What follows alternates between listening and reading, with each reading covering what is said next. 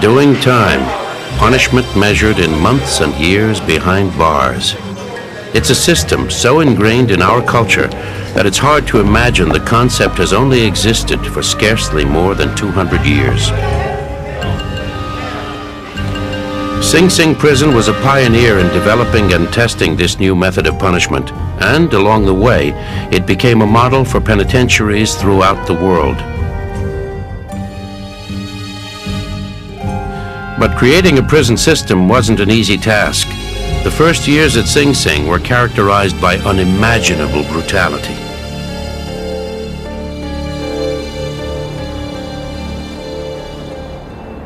The infamous bank robber Willie Sutton spent most of his adult life in and out of different penitentiaries. He called Sing Sing the most horrible prison he'd ever been in.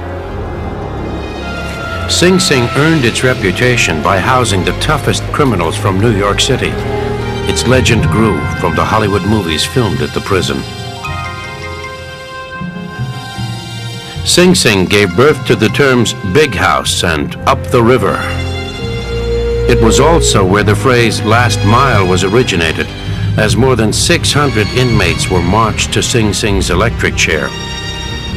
Among them, crime czar Louis Lepke Buchalter and A-bomb spies Julius and Ethel Rosenberg.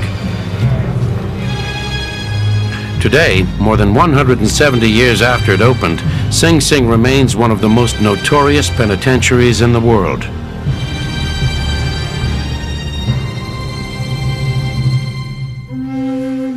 Jails have existed for centuries, but in the beginning, they were merely holding pens for criminals waiting to be tried or to receive their punishment. Living conditions in these dungeons were grim. Often there were no beds or bedding, no bathing facilities, and open sewers were commonplace. When it came time for punishment, the options were public humiliation, banishment, torture, or the gallows. For minor offenses, things like women for gossiping would have a bit like a horse in their mouth, and then they'd be strapped to a long pole with a fulcrum, and they'd be dumped in the river or a pond. Or if it was a little more serious, they'd have their ear nailed to a cart and be on exhibit for a day. Felons, when they were convicted, were sentenced not to serve in a prison, not to give up their liberty for a set period of time, but were rather sentenced to suffer either capital punishment or corporal punishment, everything from putting a person on the rack, to whipping them, to severing fingers, mutilating them in other ways, cutting off ears, and so forth. This arbitrary system offered little leniency. Even for minor crimes, repeat offenders were simply hung. The system before the penitentiary is highly uneven. It goes mild, mild, mild, severe. If you will, it's a system that doesn't have any middle range of punishment. You let them off with more or less a slap, or you execute them. There's nothing in between. After the American Revolution, the United States took the lead in penal reform. The revolution is the key moment here, in which Americans begin to identify the old corporal punishments with monarchy and England, and so they are about the business of inventing a new form of punishment that they think is appropriate to living in a republic. And slowly, the penitentiary comes into place with its commitment to reformation. The Pennsylvania Quakers were the first to implement prison sentences as punishment.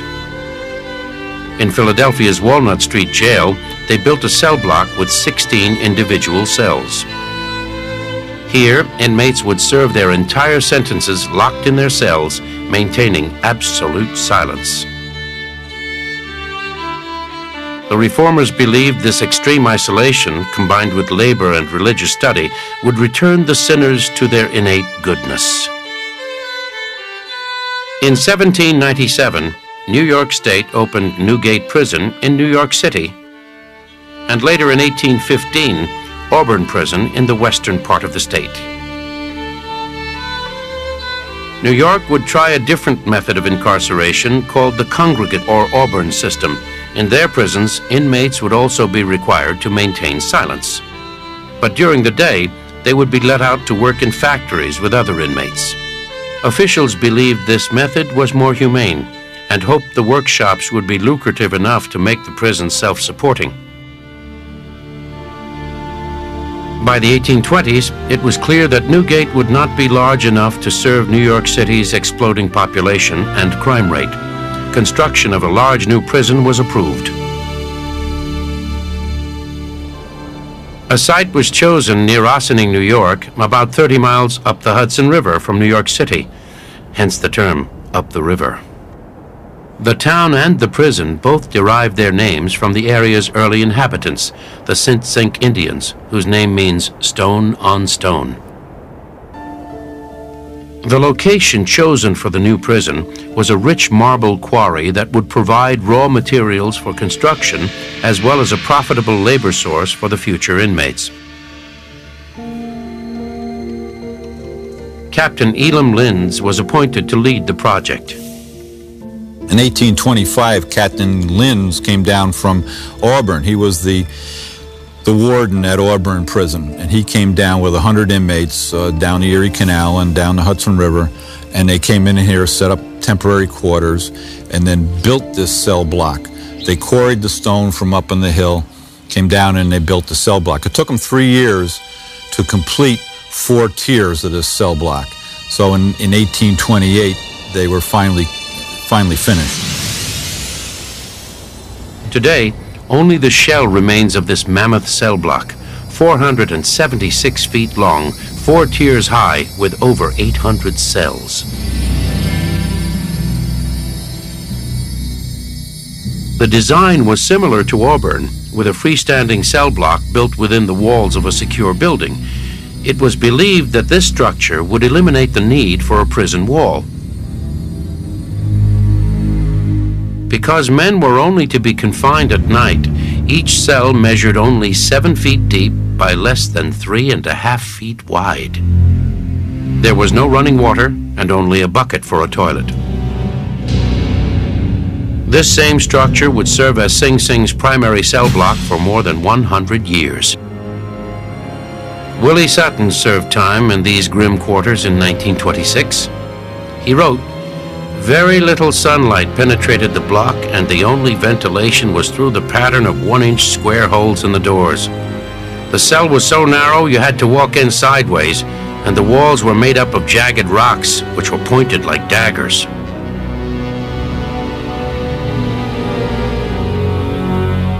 The block also included a new technical innovation, a locking system that allowed keepers to secure 50 cells at once. The facade of the building was also designed to play a role in the prison's philosophy.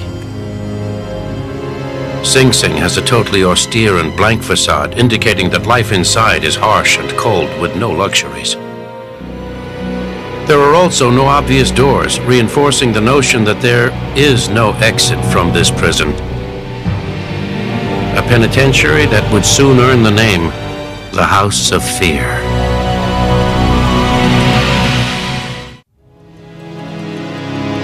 By the 1830s, Sing Sing's cell block was surrounded by workshops, factories, a chapel, a kitchen, and a hospital, and over 500 inmates were confined at the prison.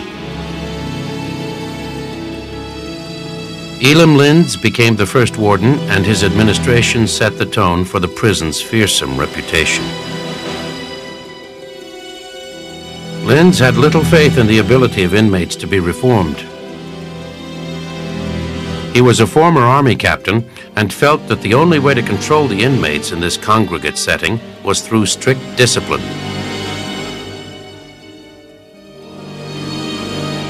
Linds encouraged his guards to inflict punishment and treat prisoners with contempt.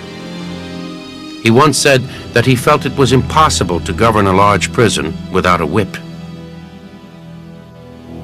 Sing Sing has the distinction of inventing the lockstep. The lockstep is a mix of march and shuffle. Their arms are extended, each one on the shoulder of the man in front of them, moving them in unison, and they are easily watched and guarded, and it's also supposed to be a kind of humbling sort of experience. They are, of course, wearing, and this is the first time it happens, they are wearing striped uniforms. Striped uniforms would quickly identify convicts if they escaped and were considered an additional way to humiliate prisoners. From the moment you entered Sing Sing, there was a notion and an effort to reshape your identity. You were given instructions about the governing principles of the institution, about behavior, and then your hair would be shaved. Some of the inmates' accounts talk about haircuts that seem to be deliberately disfiguring. You then are issued a set of stripes. They rarely fit you, and most egregiously, you're given a pair of shoes which do not fit you. This becomes a very difficult moment because in the next 3 days you're going to learn how to do the lockstep.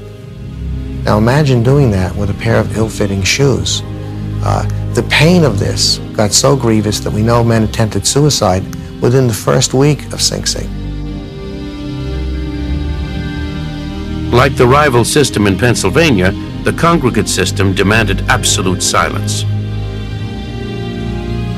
The Quakers felt it would lead to reformation, but at Sing Sing, it was used for control. Silence is the advantage of the keeper versus the inmate. Communication allows the inmate to conspire. In conspiring, he creates the connections that make up the prison subculture. If I can prevent him from communicating, I could break the back of that subculture, and then I have the upper hand. Punishment for violating the rules was swift and severe. The most common infraction was breaking the rule of silence. The whip, or cat-o'-nine-tails, was the favorite method of punishment. Linns preferred a cat with 6 wire-tipped leather strips. Levi Burr was an inmate at the prison in the 1830s and wrote an account of his brutal experience. Burr described the harsh government of Sing Sing as a catocracy and wrote about a lashing a fellow inmate received. 2 cats were flailing the skin off the body, and the affected subject was begging upon his knees and crying and twisting under the lacerating that tore his skin from his back. The punishments are inflicted in a central hall. The sound of the inmate screaming can be heard by other inmates. That's done intentionally. The blood that is spilled from these punishments is left in place on the floor as a warning to other inmates. In 1848, flogging was outlawed, so keepers invented creative new ways to discipline inmates. The iron cage was often administered, where the rule breaker was forced to keep the painful cage on his head 24 hours a day. The most frequent punishment was the shower bath. This torture was administered in 2 ways. One was to place a collar around the inmate's neck and then slowly fill it with water. Eventually, the water covers the mouth and nose, creating the sensation of drowning. The other version was simply to dump a tremendous quantity of cold water on the convict's head. The nature of the infraction determined the volume of water. The shower bath was a highly desirable punishment because it left no disfiguring marks. By the 1880s, the principal form of punishment became the darkened cell, a cramped dungeon with no light, no food, and no water. Time in the cell would be determined by the severity of the infraction.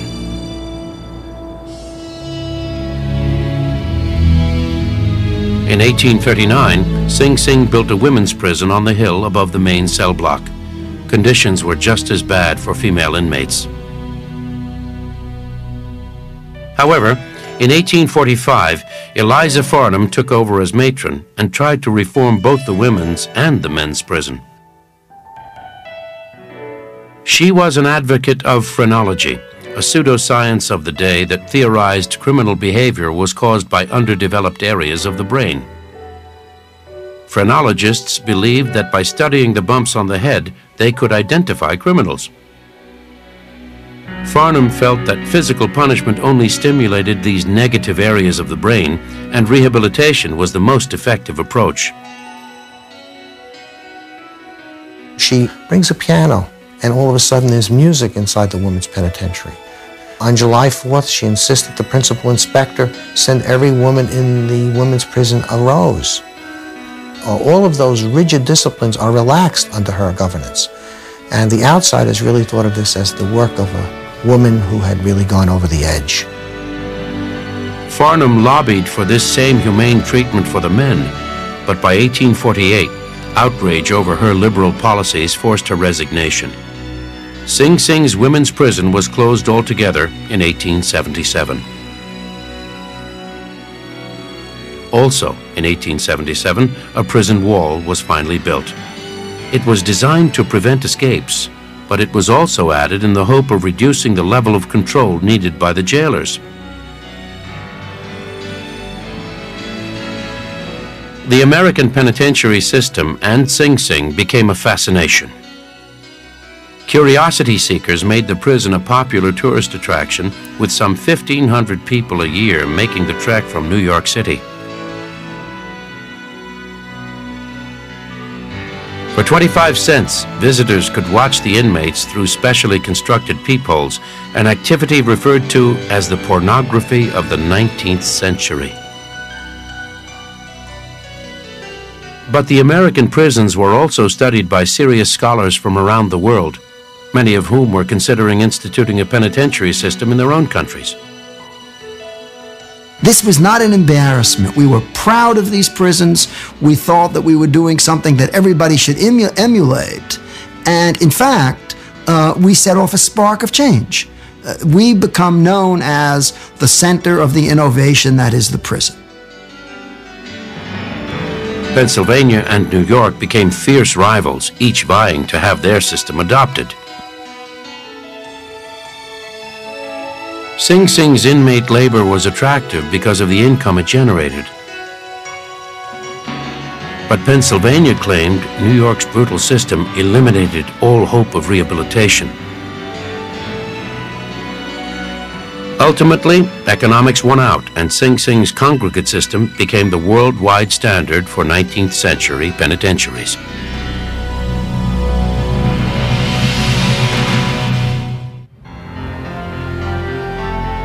Gradually, reform began to take effect at Sing Sing. Originally, there were no visits or letters permitted. By the 1880s, inmates were allowed one visit every 2 months and one letter a month. For the first time, inmates were issued a camphine lamp for reading in their cells at night. The 20th century brought an entirely new approach to the treatment of prisoners. Brutality was curbed, and striped uniforms were a thing of the past. The idea now was that the granting of privileges was more conducive to discipline than brutality. On December 6, 1914, Thomas Mott Osborne became Sing Sing's warden, ushering in a new enlightened era to the institution. Osborne had earned his reputation as a reformer at Auburn Prison. He had disguised himself as an inmate and lived inside the walls for a week. This experience inspired Osborne to conclude, every inmate must have the most practical amount of individual freedom, because it is liberty alone that fits a man for liberty. One of his philosophies was that for inmates to stop coming to jail, to prisons, they had to take responsibilities for themselves. And he looked for ways in the prison system to help inmates take on this responsibility.